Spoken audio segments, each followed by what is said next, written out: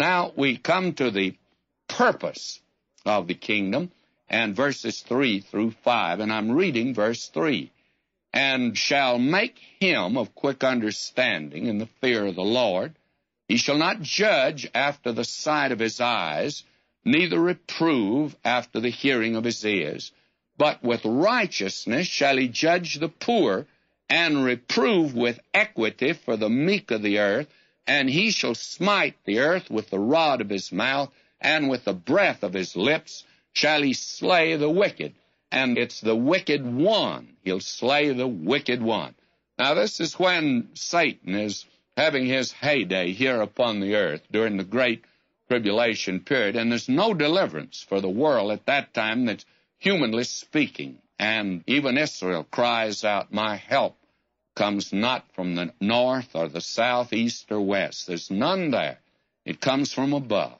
And at that time, the Messiah comes, and he establishes his kingdom. And the reason for the Lord Jesus coming to this earth, the purpose is quite evident here, is that this earth needs a ruler. And the world hasn't voted for him and would not vote for him. I'm sure of that.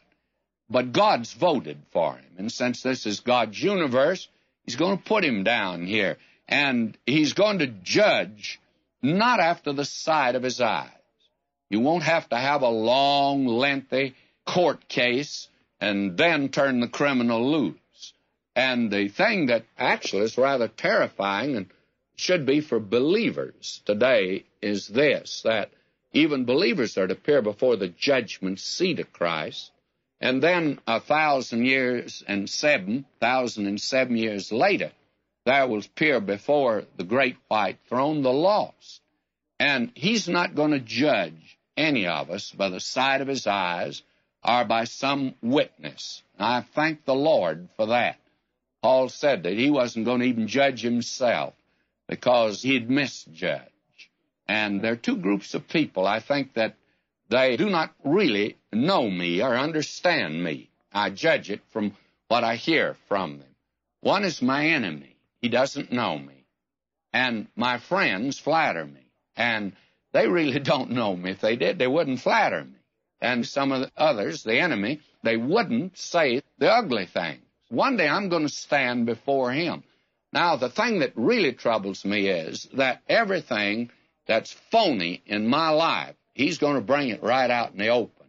So I've been trying to get the phony part out of it. I want to be crystal clear in my life. And friends, that's going to be quite a light to turn on some believers someday, is it not? This is rather terrifying. And this speaks of his coming to establish his kingdom.